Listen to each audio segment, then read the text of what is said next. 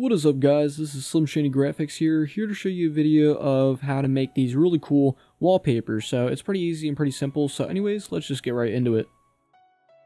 So guys, from basically what you just seen right there, as we were getting started, it's actually pretty easy to do on the most part. You can use this for YouTube tutorials if you actually want to make one yourself and maybe show off your own cool idea that you have with this. You can use it for other tutorials that you've seen, like me, for example. I looked at some 3D text tutorial plus using this and creating something really cool out of it to make a cool banner. So of course, you know what I mean, just I would recommend doing that with most Photoshop tutorials, making something cool out of it along with other tutorials to mix in more together, to make maybe channel banners or anything for a website and so on. So anyways, we're just going to hop right into it right here. So we're just going to click on File and we're going to click on New, of course, in order to actually do this. So from right here, before we actually create our first layer right here to start out with, for when it comes to the width and height for your resolution, basically, I would recommend just keeping it on what you have normally for when you make your normal pictures from Photoshop. My monitor's resolution is 1920 by 1080. So it doesn't really matter too much on me from when it comes to keeping it as it is right here for 1920 by 1080. Depending on what your monitor is, I would recommend setting it to if you want to make a wallpaper out of it, which is what I'm doing and what I mostly do, just because it's kind of fun to do in the first place. So feel free to name whatever you want. I'm just going to name this one tutorial, or just do that, of course. Click OK. And here we are. We're right in here. Pretty fun stuff. Gotta love it. We're already in it already. We're already pumped up. So from here, we're going to click on the paint bucket tool and make sure you have black selected down here. So of course, if you don't know how to do that, you just click on the black box and you just drag down, click black. Or if you want to, you can click on these two little boxes on top of that and it'll already have it set for the foreground and background color already. So we're just going to click right anywhere inside the layer right here and it'll make everything black. So pretty nice stuff already. I'm just going to go back and click on the drag tool, just because I don't like anything else selected. It's a big pet peeve I have. Big habit, I guess you would say. So from right here, we're going to right click, and I'm just going to click on to duplicate layer.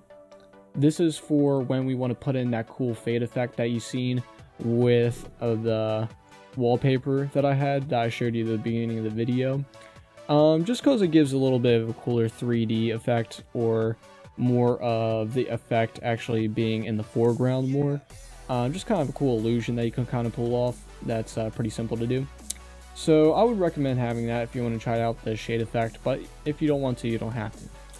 So from right here, we can click on filter. This is where we're actually going to make this effect come in. And we're going to go down to render. You actually can try out other styles. If you find any other pictures online, if you want to go all out with them. Maybe you can kind of do the same thing of what we're about to do, but anyways, you can try that later on or whatever. But from right here, you're going to go to render, and you can actually click on clouds, difference clouds, or fibers.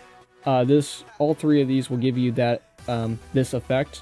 Clouds and fibers, they're a little bit different on how the effect shows, because fibers shows a little bit more of the streaks that you'll see, and clouds show more of a blur type of effect. So it's kind of depending on how you feel that you want your style to be.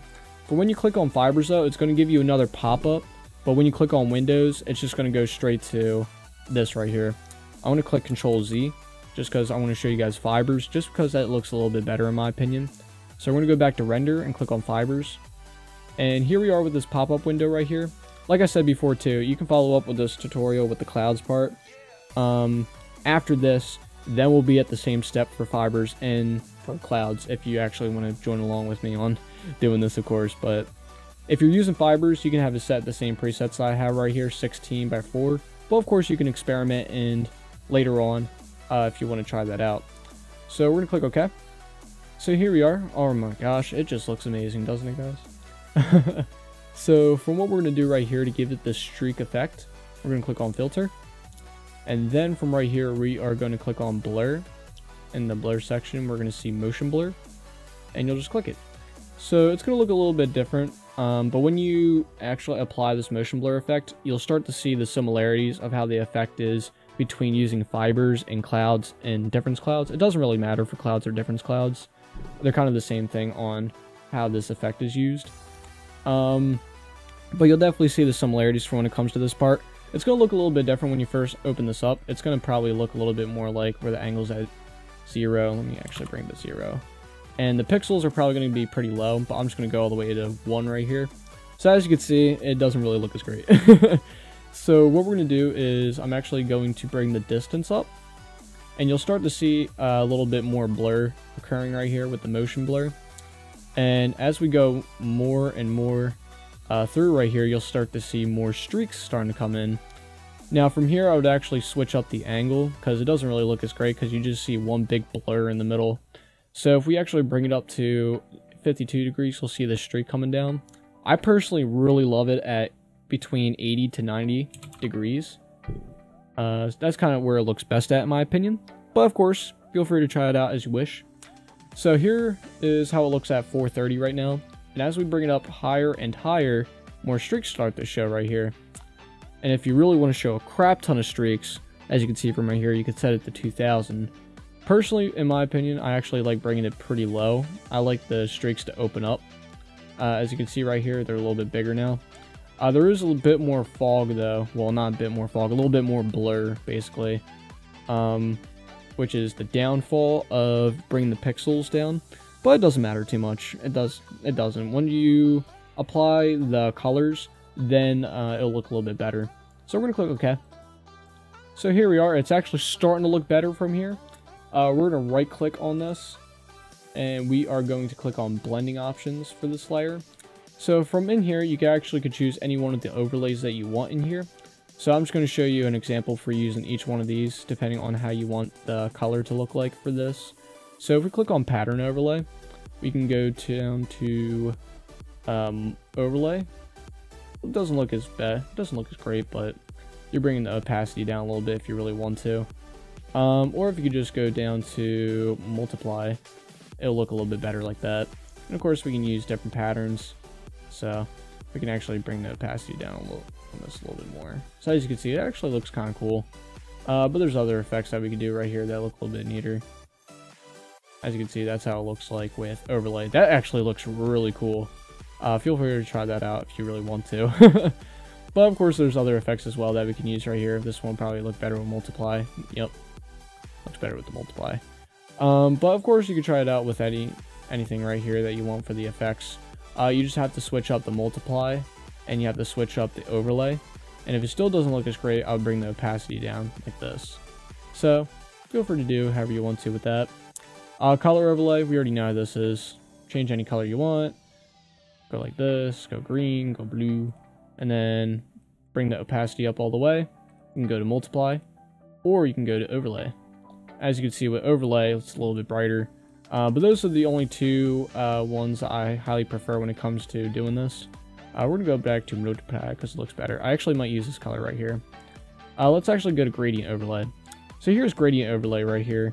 In my opinion, it doesn't really look as great with rainbow. I actually tried it out, tested it, and see how it is.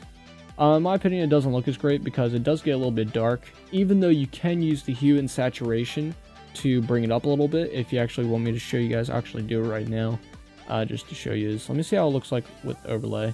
And it's a little bit too bright. We're gonna go back to multiply. Click OK. And what we can do from right here is click on hue and saturation. Before we actually change any of the effects right here, let's right click and click on clipping mask. Just so it doesn't really affect anything else. It just affects the layer that we put the streaks in. And we can bring the lightness up a little bit. As you can see though, you see a little bit less lines as you bring the lightness up, so be pretty cautious about that. In my opinion, I don't think rainbow really looks that great, so we're actually going to delete the hue and saturation layer, and we're going to go back into blending options. And as you can see, we can actually change it up a little bit if we really want to, like use this cool little gradient I made. We can also use other ones. This one actually looks really neat. I like that for making other gradient presets. And of course, there's a lot more that you can test it out with and see how you like it, of course. The bronze one's another good one too, if you want to make like gold out of it or something. But I'm actually going to cancel out of these, exit out of here, and go into the color overlay, and just put on, you know what I mean, good old cyan. That's what I call it. Either cyan or bright turquoise. So from right in here, this is actually where we're actually going to need the eraser tool, and this is where that shading effect starts to kick in at. So click on the eraser, and on the top left right here, bring the hardness all the way to 0. If you want it to be around 800, you can do that. I'm going to bring it down a tad bit, just so I can get a little bit more room. It's kind of hard to move the mouse around for getting some of the shading effects in. So from right here, what you actually can do is feel free to do any effect that you really like to with the gradient right here. I'm going to do a kind of fun one where it just goes, where the gradient goes upwards. So we're actually going to try that out real quick. And we're going to bring it down like that. We're going to make it a little bit more curving in, so it doesn't really look as straightened and messed up. There we go. Looks pretty cool. Now we're going to do the other end right here. So we're just going to go down straight from here. And luckily, since you have the hardness all the way to 0, it's not going to look too bad either way for when you put in the shading effects in. So that's basically how the shading effect looks right there. Looks really neat.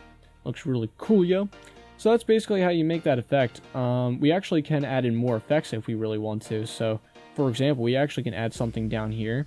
So let's actually click on layer 1 right here, right click on it, and we're actually going to duplicate this layer as well. There we go. Skadoosh.